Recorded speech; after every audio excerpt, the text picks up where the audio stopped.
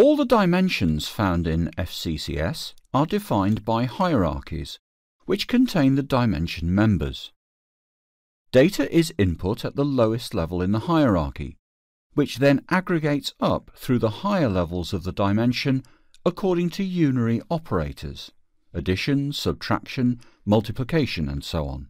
This aggregation is triggered either dynamically or via business rules written in the S-base calculation script language, depending on the dimension type.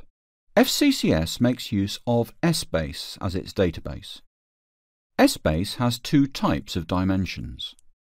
Firstly, dense dimensions. In the case of FCCS, the only dense dimension is the account dimension. Dense dimensions generally contain a mixture of stored members and dynamically calculated members. Stored members, as the name suggests, store data in the database and are base level or level 0 members where data is input. Parent level members of dense dimensions are dynamically calculated, which means that aggregation in the account dimension occurs automatically as upper level members are retrieved. Whilst further members can be added under dynamic calc members, they cannot be added under stored members.